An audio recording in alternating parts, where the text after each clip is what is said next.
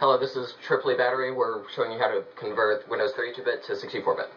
Alright, so the first thing you're going to want to do is go on the desktop and you're going to open a Windows Explorer window, and then you're right-clicking on a computer, hit Properties, and wait for that to load. Once that window is loaded, it'll show you a bunch of your system information, and you're going to want to click where it says Rating, and it'll say something like your Windows Experience Index needs to be refreshed or something like that. Click on that, and then you'll get this screen. Alright, so if you had never rated your computer, you'll click Refresh or Rate this system, right where I'm showing you now. But if you do, just click View Print Detailed Information, or after you rate it, and it'll load up another window. And in this window, you're going to want to look where it says System, and it'll have this spot that says 64-bit capable. And if it says yes, then you're good to go. If it says no, then you're either just give up now, or you're going to have to get hardware that's compatible with 64-bit.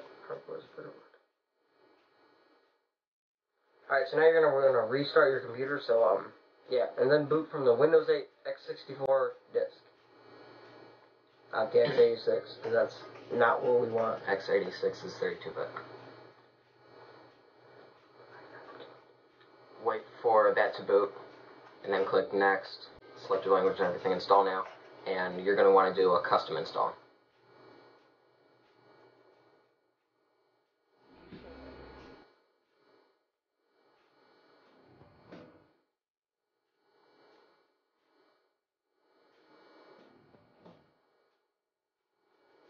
Alright, so yeah, you just accept the terms and then custom install like Elijah just said.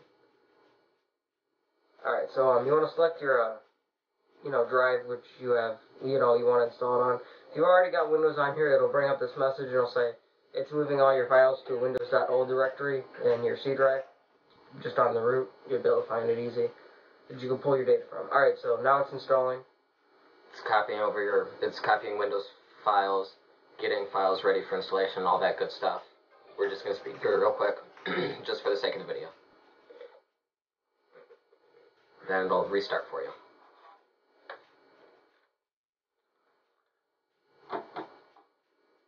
Then it'll go through the Windows 8 boot.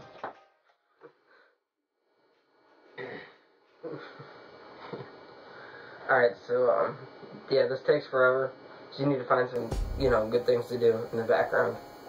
Elijah threw away my props that I was going to show you what to do. He got mad at me. Yeah. Give me my prop. So if you're going to want to play Mario, or watch your Blu-ray movies, give me my Blu-ray movie. Alright, yeah, you're going to watch Blu-ray movies while you are doing this. Blu-ray, because it speeds up time faster since you're, like, amazing in the quality. So don't throw these on the floor.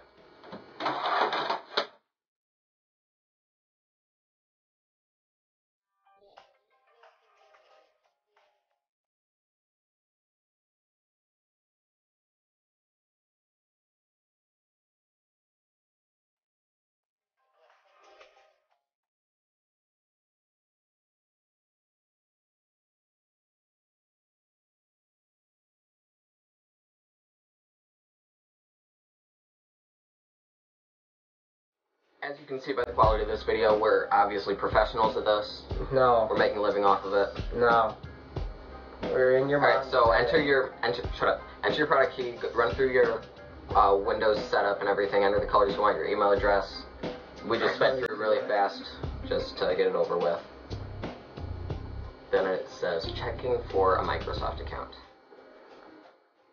Then it'll have you enter your email for your Microsoft account. Yeah, and it'll ask you to add security information, and it will start creating your account.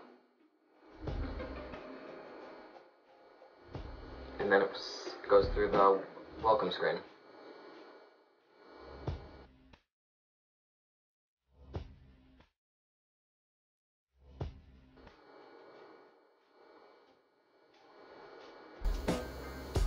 Then it says this message, we're getting your PC ready with a bunch of funky cool colors that are going really fast in this video, so it looks really way cooler than the actual Windows 8 and welcome slightly screen. laggy. It is slightly laggy, because it's a virtual machine, of course. On a really bad 400 physical times, machine. 400 times speed, yeah. Probably a little bit more. We're done.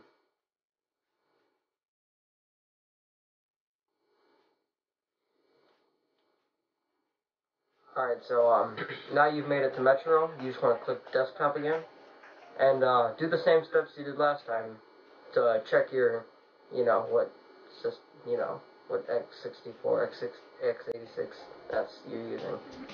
Okay, so once the Explorer window is opened, right-click on Computer like you did before, and go to Properties. Then the same window will open up with all your system information, and it'll show you how you did.